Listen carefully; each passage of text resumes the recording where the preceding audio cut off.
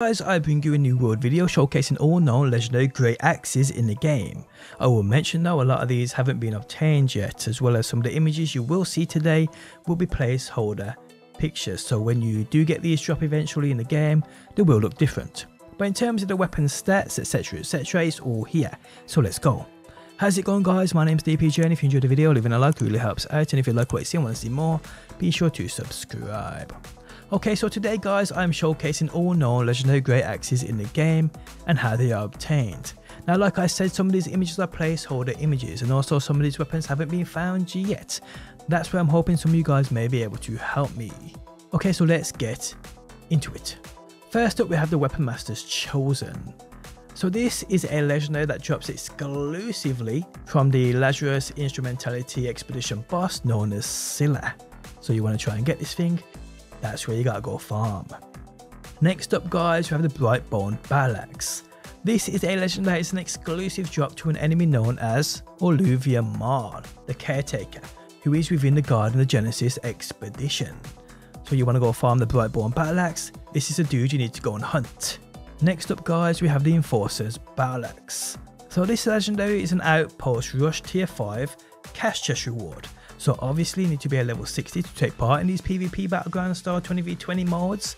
Once you do, this has a chance of dropping from the end chest. Next up guys, we have the Dleihs of Seniab.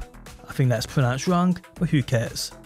So this weapon here is a world drop across the board, which I believe is added into the loot pool once you get around that level 40 mark.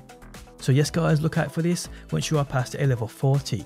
Next up guys, we have the Axe of the Final War.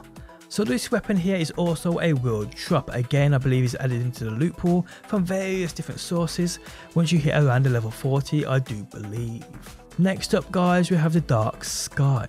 So this is a legendary that you have to craft at the weapon smithing. Obviously the right materials and levels are needed here. So it requires a station of a blacksmith tier 5, it requires a weapon smithing level of a 200, trade skill XP needs to be 7440, and territory standing 144. Okay, so the final two weapons here, we have no idea where these are obtained as of me making this video. First up guys, we have the Last Stand.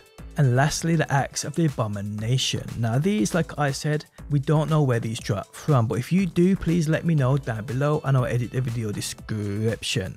But yes guys, there we have it. All known legendary grey axes in New World. If you guys enjoyed the video, leaving a like really helps out. If you're new around here and want to see more, be sure to subscribe, and if you never want to miss a video I upload, you can turn notifications on by hitting that bell button. But guys, thanks as always for stopping by, and hopefully I will see you on that next one.